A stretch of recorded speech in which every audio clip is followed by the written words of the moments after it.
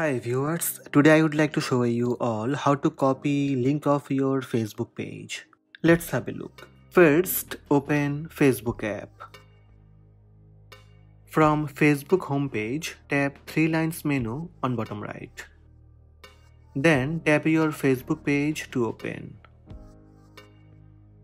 Here, under your Facebook page name, you will see some tabs like Overview, Ads, Inbox, Notifications. Scroll right to left and find out More.